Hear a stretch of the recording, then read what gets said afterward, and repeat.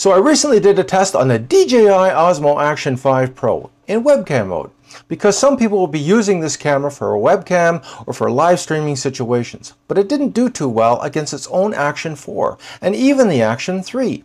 Did DJI fix these issues in webcam mode? Let's find out together because you're watching Blue Collar Guy.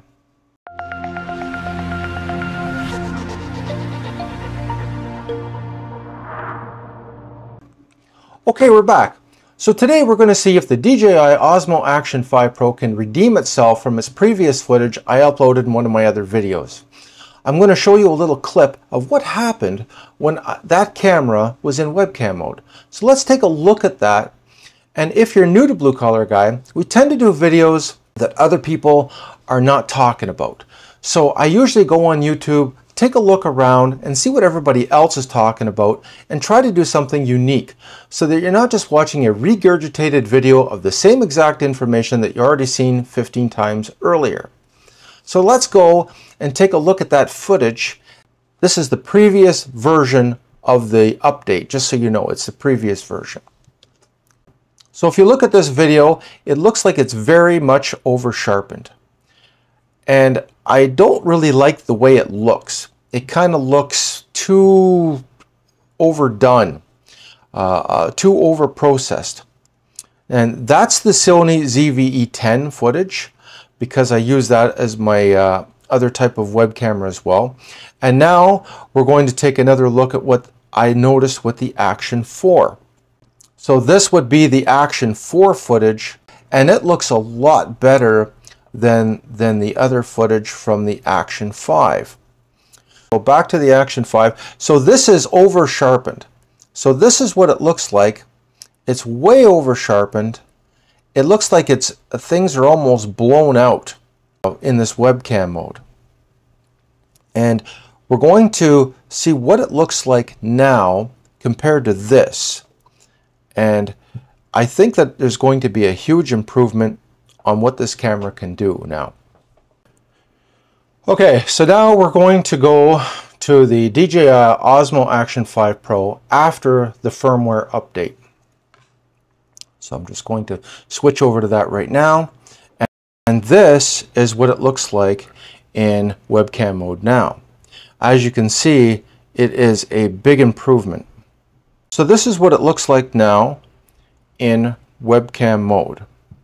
I think the picture quality has gotten a lot better.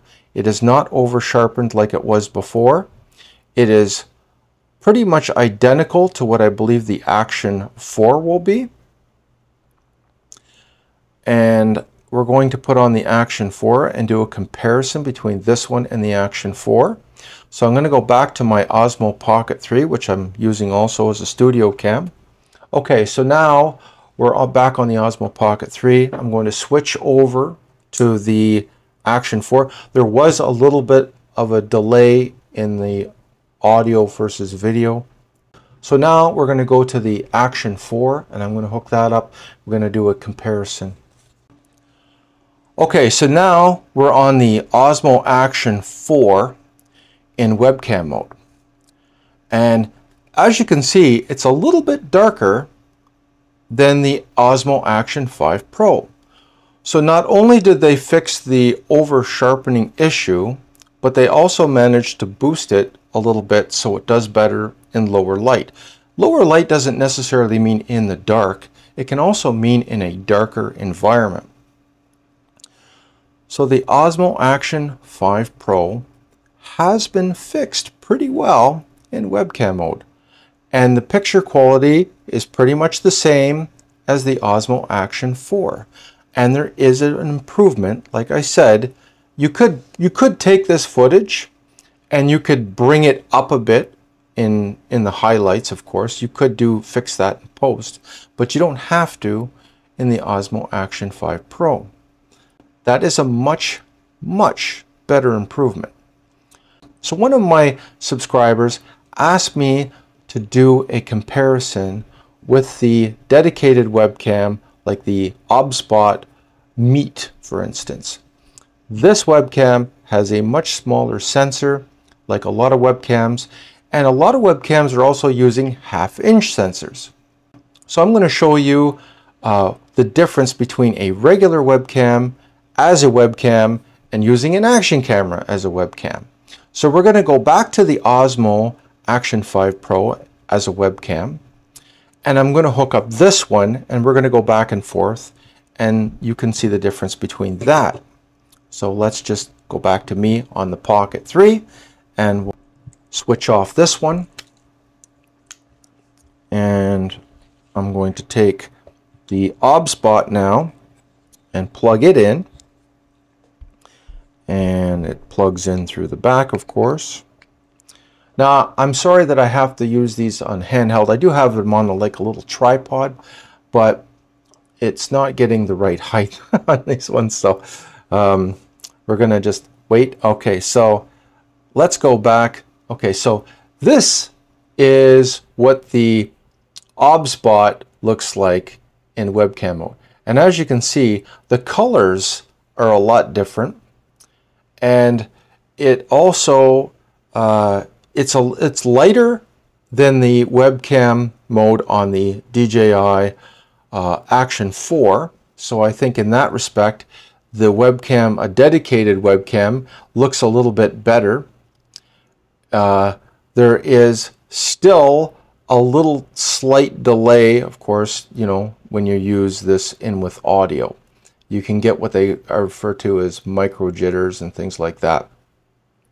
So if you're worried about the delay situation, if you use the Obsbot UVC, like the dedicated UVC converter, you don't get that delay, especially on the Osmo Action cameras.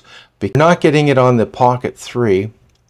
You're only getting it when I plug it in directly through the UVC port on my OC GoStream. So I'm going to switch this one off now, and we're going to go back to the Action 5 Pro, and we're going to see if that camera is better than a webcam that you would just go buy. We've got the Osmo Action 5 Pro. I'm just hand holding it. It's using some kind of stabilization as well. So not only is it better in webcam mode, like it looks better than a webcam, like a dedicated webcam. So we're going to go back to the Osmo Pocket 3 to do a comparison. So I'm just going to cue that one up, and then we'll go back and forth.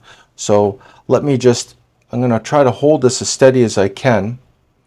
Okay, so now we're back on the Osmo Pocket 3, and as you can see, if I go back and forth, that's the Pocket 3 down in the corner, and the bigger picture that you're seeing, the one that I'm moving around right now, is the Action 5 Pro, and it is using stabilization.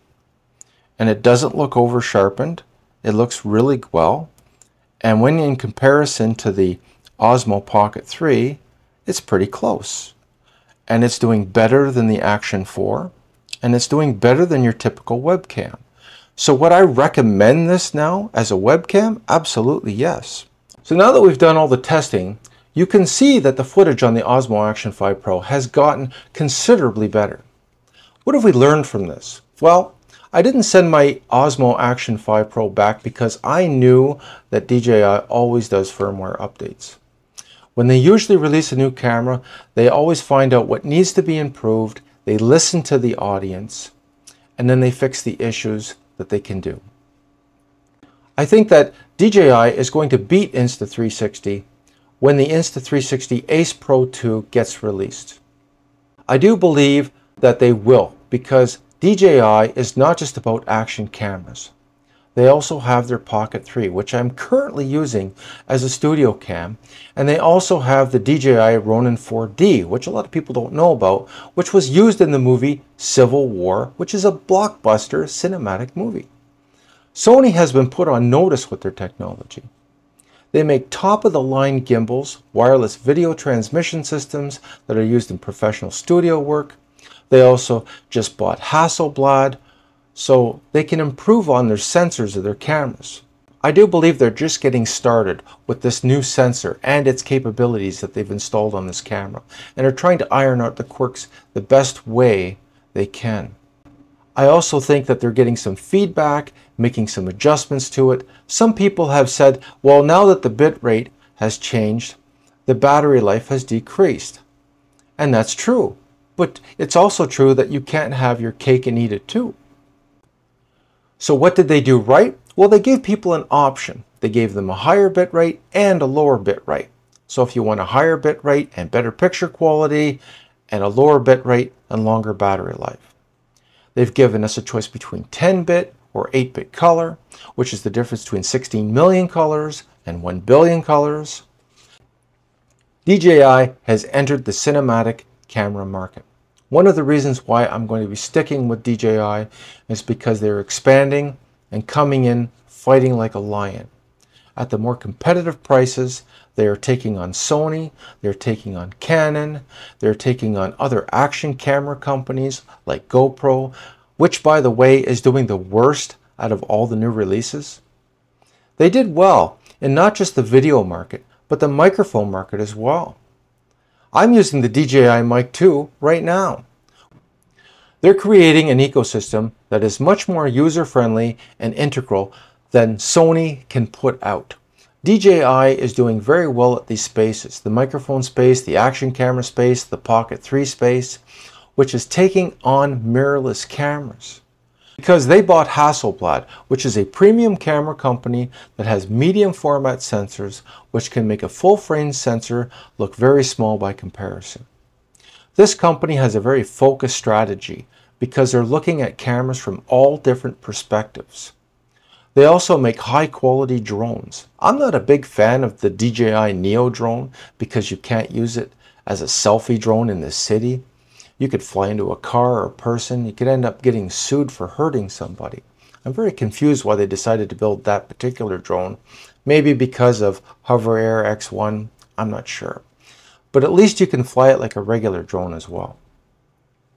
So this is why I'm sticking with the DJI ecosystem. It's not just about action cameras for me. It's about the Pocket 3 and the Pocket 4, which will come out in the future. And I know that that's a lot of what ifs, but this is the way things tend to be going with this company. They are moving forward at a very fast rate. They have a very professional and cinematic look. I'm not going to give DJI a glowing report. There are some things that need to be fixed. And I do have some recommendations for DJI if they really want to take on this space. I think they should put shutter angle on all their cameras because that is a cinematic setting that a lot of filmmakers, even professional YouTubers, like to use in their cameras. It makes setting up your camera a lot easier. The other thing that I would recommend in the future is that the cameras have an automatic ND filter system. So that when the Pocket 4 comes out, it can have automatic ND filters and you can go from lighter settings to darker settings, no problem. If you look at the DJI Mavic Air with the Hasselblad camera system, it has 3 lenses on it. And they could even put a 1-inch lens with the other lenses and even have an anamorphic lens perhaps. These are just a few thoughts on how to improve their cameras. But an HDMI port, I think that this is a critical and positive move for all their future cameras. So my conclusion and recommendation is to stick with DJI because it's not just about buying an action camera. You need to think about the bigger picture so you can integrate their action cameras with their other types of cameras, such as the Pocket 3 or the Pocket 4 in the future, or maybe their mirrorless cameras. You're not just buying one camera, you're buying an ecosystem. GoPro doesn't have an ecosystem, and Insta360 doesn't have an ecosystem, but DJI does have an ecosystem. This is an action camera battle that we're all going to benefit from. As these companies battle it out, we're going to get better features, lower cost, and we're also going to get higher performance out of all of these cameras. So this camera battle between GoPro, DJI, and Insta360 is only going to benefit all of us as a consumer. So that's it for this video. Take care, be safe at work, and I will see you at the next video. Bye.